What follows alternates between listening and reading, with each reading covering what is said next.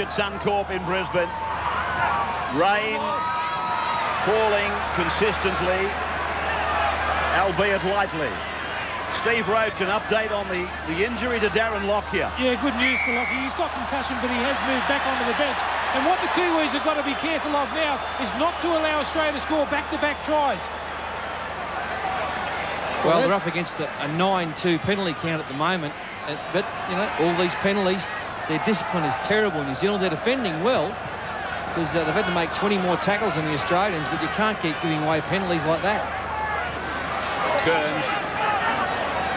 8-0 Australia. And Webke. Johns. Thorne now. Struggling his way further down the ground. Both sides starting to tire. And there's more yards on offer. Walters looking around. To the right he goes to his captain. Then for Menzies. Slowly but surely getting wider.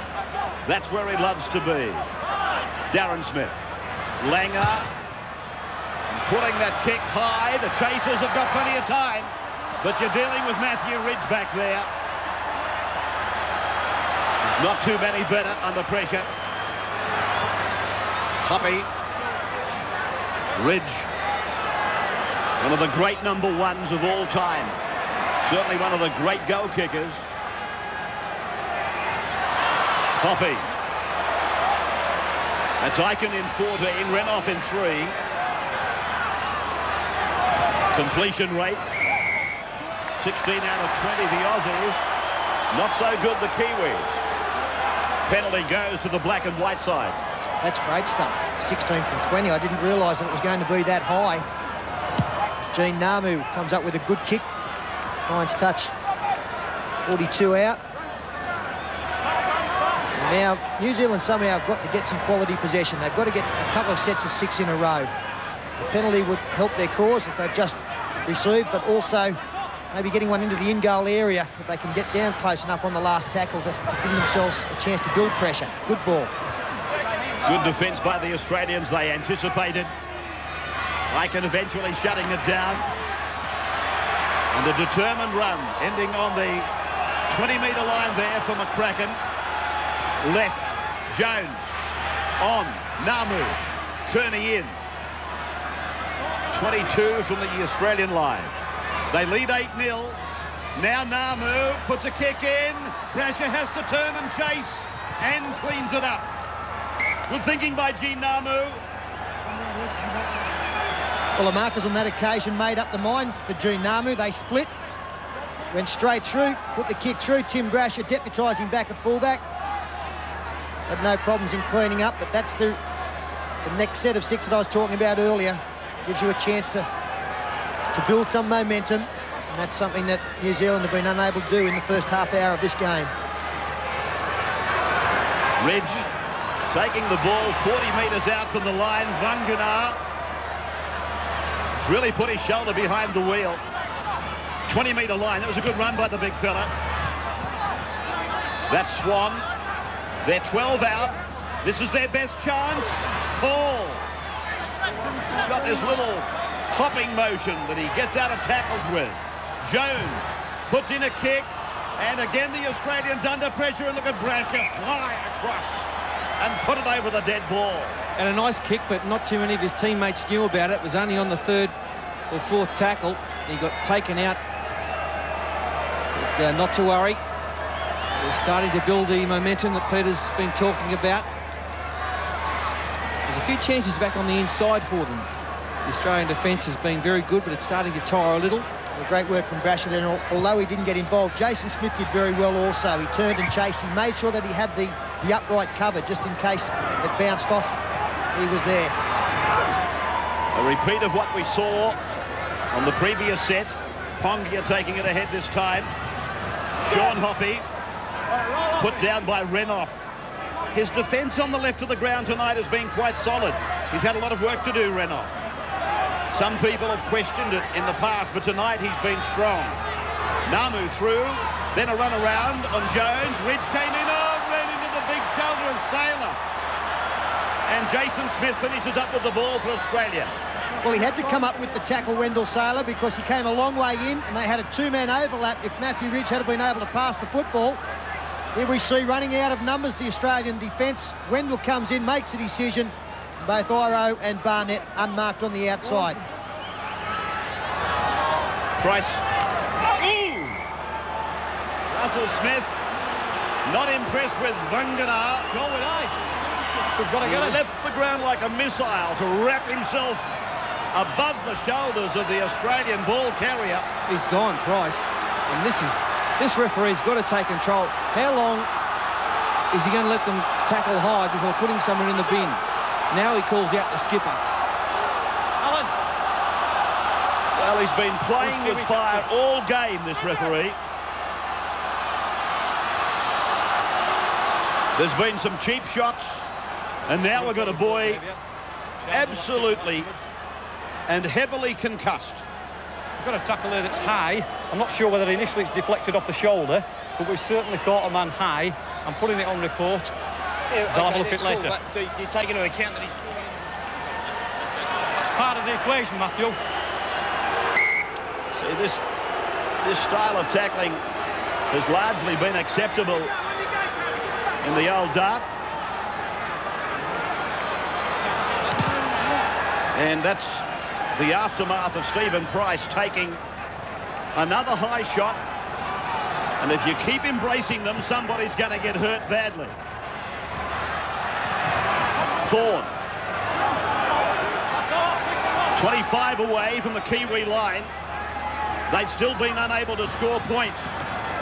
Darren Britt. Big moment for him. One of rugby league's sloggers. Leads the way rather than follows. Renoff, 18 from the Kiwi line. Half-time about 5 away. Langer, Walters, quick pass. Oh, Lockyer with fresh legs has put it over the line. Beautiful try. The classic Brisbane Bronco combination. Langer, Walters, Lockyer. And Australia lead 12-0. We've heard it plenty of times this season, haven't we? And that's Lockyer's first touch since coming back after that heavy tackle. It's the way he runs into the gap as we freeze it there. This defender, he's not sure where it's coming from. Lockyer straight into that hole. Certainly takes the defender unawares. No chance of covering it up, Stacey Jones. Not enough pace on the inside, McCracken. And Lockyer, well, we've called him plenty of things through the season. A rare talent, a wonderful player.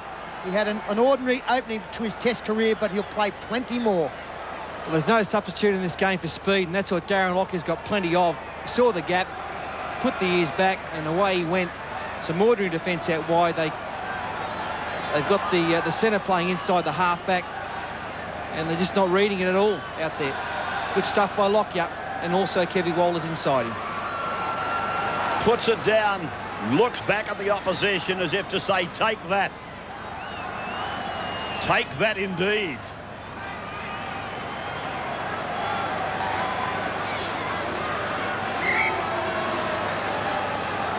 And that's an enormous blow to the New Zealand side. 5 out from half-time. Just a reminder again, there are tickets available for the Qantas Skin swimming tomorrow night. We'll have it on replay for you at 10:20. But Ticketek have got tickets available. It's at the Sydney Aquatic Centre. As Lockyer from the 20-metre line, he's got this on line for another 2. The green and gold faces tell the story. 14-0. Approaching half-time, Stephen Roach. Yeah, this is where the Kiwis are in trouble. 5 players on the blind side marking nobody. And Lockyer sees that, hits the ball at pace. Too quick for McCracken. Ridge can't come across. What a reply from Lockyer. 14 on the back of Gene Namu. And on the scoreboard for Australia. They're rocking and reeling now. And it would seem, although it's been the year of comebacks, it would seem we're going to North Harbour at 1-1. And would you have it any other way? Webke. Some of these players that have been felled, the third test next Friday, of course, at 8:30. Walters through for Tallis. Got the first try and gets the legs pumping again. 32 out from his own line. Walters away quickly for Britt. To the 40. A little bit better than that. Lovely man, this fellow, Darren Britt. Was with the Magpies, then went to Canterbury. And there he was this afternoon in the foyer of the hotel with the wife and the kids all around him, soaking up the adventure of wearing the green and gold. Yeah, good luck to Darren Britt. He does slog away, there's no doubt about that, but he's got that touch of finesse and class about him also. We saw through Canterbury's great run final series, and the Canterbury players have learnt to get on his shoulder because he can pop one. Oh, teammate. I thought for a moment that was Jason Smith. It wasn't. It was Andrew Johns launching into a tackle on Nathan Kalish. I was about to say teammate on teammate. Now, away from Namu, out wider for Tony Aro, and then for Logan Swan, and picked up by Renouf for Australia. Fair ball on the halfway. Brasher, Walters, long pass. Johns out wide. Then Smith to his brother Darren, crosses the halfway. Sailor, can he unload? Yes, he can. Back for Jason, down for Langer, onto the ground as a spectator stands up in front of me. Sit down, please. God, he's a big man, isn't he?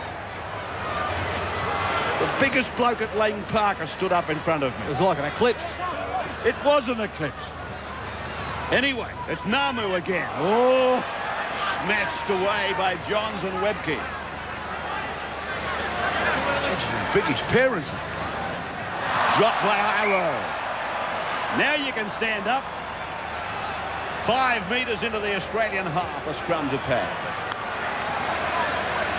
Trouble, is it, for Paul?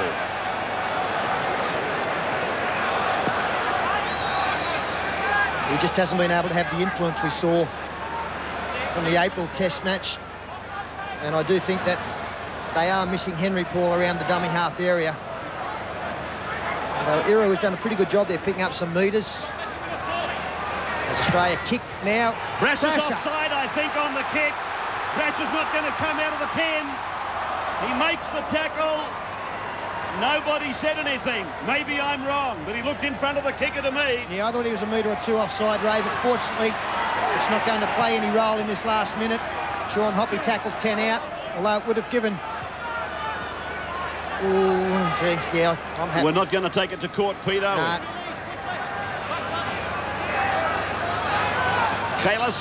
Spent enough time there. Half-time, almost with us. And it's been comprehensive for Australia, at times uncomfortable, but comprehensive with 2 tries on the board. Rain getting heavier as Jones puts in a little kick, and Lockyer will bring it back to take the last tackle of the half. There's the siren in the background, and referee Russell Smith calls time with Australia 2 tries to 0 and 14-0 at the break. And that's exactly what we're about to do, and then we'll be back at Suncorp on the Wide World of Sports.